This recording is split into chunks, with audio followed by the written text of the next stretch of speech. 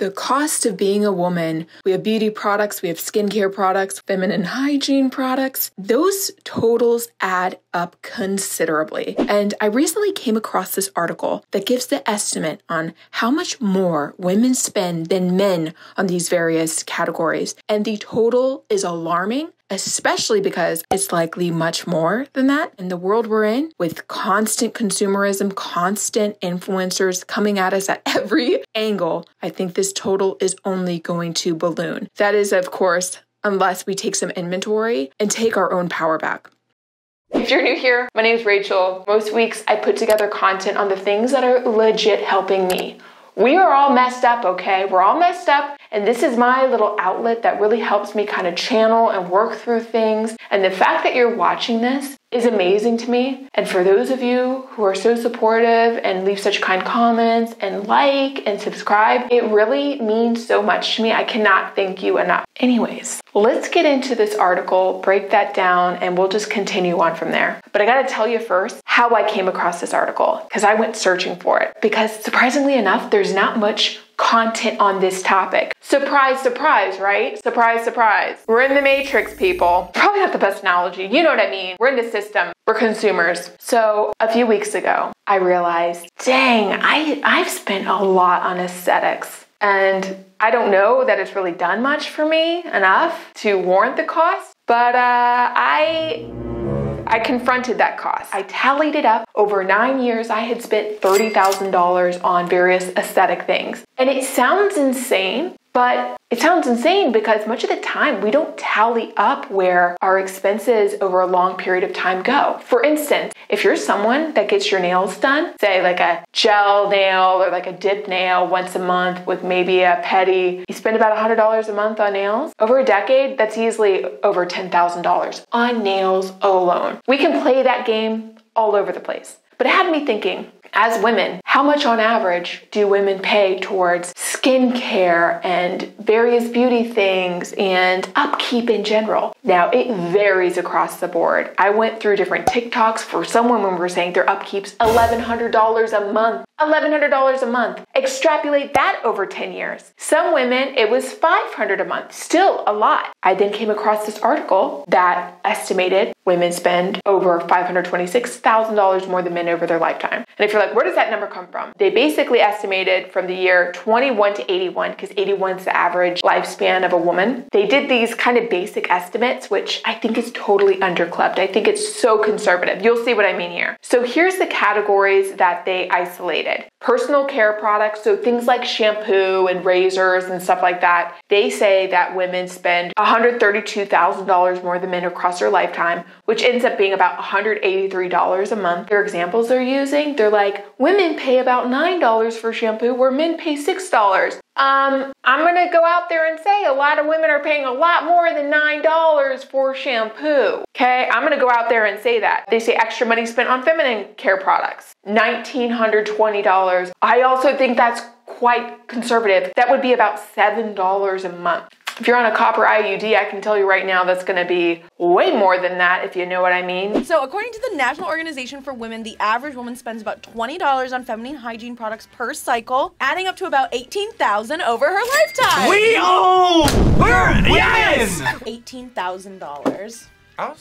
Close it. That is an investment. They said extra money spent on clothing, $1,500, which ends up averaging $2 a month for women, more than men. That's also quite underclubbed. I have a few girlfriends, I can tell you it's a lot more than that, way more. In the past few years, I've gone to like a truly capsule wardrobe after I learned about this concept called Kibbe ID, which is basically the way for you to recognize what is or isn't gonna look flattering on you, so that instead of just online shopping and buying these random things that you like, but you don't know whether it's gonna work for you, that Kibbe ID helps you recognize that. If that's one takeaway for you, you can thank me later. So I think women spend way more on clothing than men. Shapewear alone. Then they assess beauty products that women spend $300 grand more than men over their lifetime, which ends up being $416 a month. That's crazy. But then again, depending on what kind of skincare addict you are, or, makeup, like whatever you're into, maybe that is reasonable. Then we get to healthcare. Women spend $67,000 more than men over their lifetime because men don't go to the doctor. Yes, it's a generalization, but it's a pretty real generalization. The average is about $93 a month. It's just expensive being a woman, especially if you're dealing with some issues. It sucks, but also we have it pretty great in many ways. So then total extra cost being about $526,000 more than men, which ends up being $731 a month more than men, which is a crazy figure. But if you look at your skincare routine, you look at your getting ready routine compared to a man, it makes sense. So we just did like a quick review of that because I want to keep this to the point. Based on where you are, you could be like, man, I spend a lot more than that. You may also be like, I'm not in that club, thank goodness. Whatever. It's just awareness here because we are now in a world where we are constantly bombarded with marketing, social media, algorithms, basically social media and algorithms. All over the place, we're influenced. And that gets to why I think that total is going to be a lot bigger over time because we have this non-stop consumerism. Influencers galore, constant mirages as I call it, where it's like you see this influencer and you're like, maybe I could be like that. If I just bought her whole skincare routine, I could be her. And the reality is, you're not them. You're your own person. There's an influencer, stunning girl, Emily Gemma. She's just got it going on. And there have been times where I'm like, man, I want to be like that. I want to do my hair like that. I want to be all dressed up like that. You know what? It's not me. I'm not that way. I'm pretty basic. Yes, now and then I like to get glammed up, but it doesn't make sense for me to aspire to be that way because it's just not going to happen. And so there's these mirages where we're like, oh, I want to be like this person. And it's like, that's not you. It's not a knock on any of us, but like we're all individuals. So there's that. And then there's constant product development. Think about all the beauty devices that are out now that were not out 10 years ago,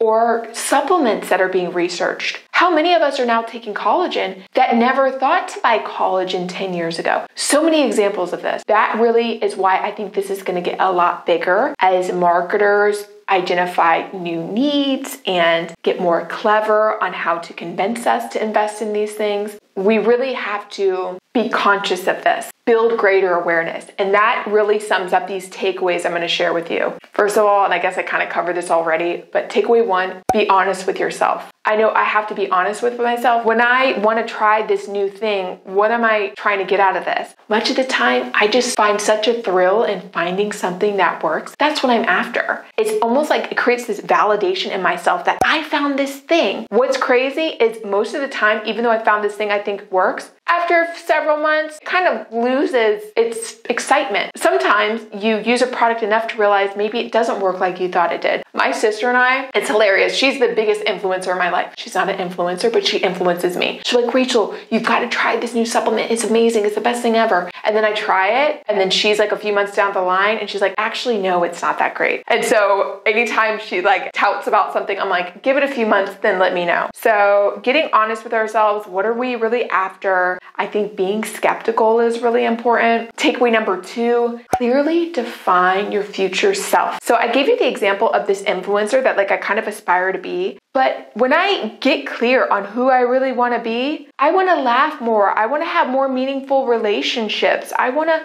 relax more. I don't want to be so reactive to things. That's really where I want to put my energy. Although it looks great, the idea of looking like this beautiful person, that's not actually what I want. And some of these concepts I'm learning in this book, there's always a book recommendation. It's called Be Your Future Self Now. And it just really walks you through the exercise of getting clear of who you want to be and starting to be that person. It really helps you get really clear on what's important to you. Because sometimes I think about all the things I do and all the time I spend in doing those things, and then the things that are most important to me, much of the time they don't line up. My relationship with my husband is one of the most important things to me. How many books and how much energy am I devoting to that? Not enough to line up. So getting alignment there with like what's important to you and like where you put your energy is something I'm being aware of. I realize we've gone like way off the deep end, but then coming back to taking inventory. Where is your money going And is it really worth it to you? So I used to get my nails done all the time. I've built this great relationship with my nail girl, Tiffany, but my nails grow so fast and my nails don't make me feel polished like they used to. If I'm going to like on a work trip, then I want to get my nails done. But to have them done every month is not worth it to me anymore. So I've cut back on that. There have also been times where I'm a member at like a given gym just so I can walk on their treadmill. I don't walk on their treadmill enough. It's not worth it to me. Cut that. And hey, if you're into it, if getting your lashes done and your nails done, if it helps you show up in the world,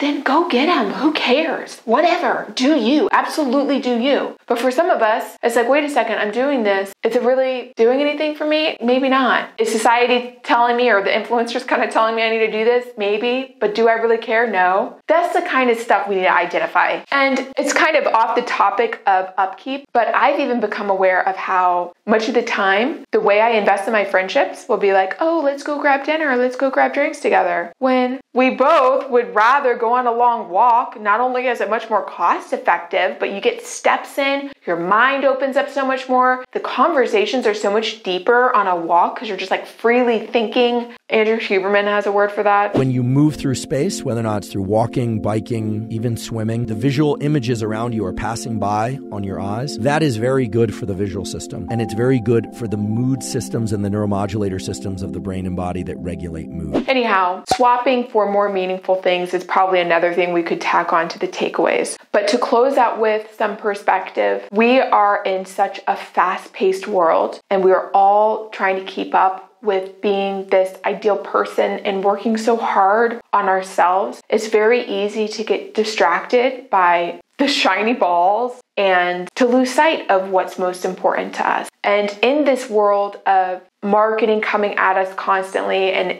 very convincing influencers, it's empowering to recognize that at the end of the day, we are always in the driver's seat. And the more introspective you can be and more honest with yourself you can be, the more that you can be the driver and the influencer in your life and cut out all the other BS. So these are things that I've just been noodling on and working through because I realize I've been so pulled into the current and wanting to be accepted by the people that I really don't care to be accepted by. I'm working to get really clear and getting back to really what's most important. So if nothing else, I hope that I've given you some good takeaways and get some food for thought. If nothing else, than to recognize how crazy it is that as women we can spend this much. And on some level, it's empowering, and on some, it's like, wow, it's out of control. But at the end of the day, again, we're not the victim. We're in the driver's seat. So with that, thank you so much for being here, and I really hope to see you in the next one. Thank you.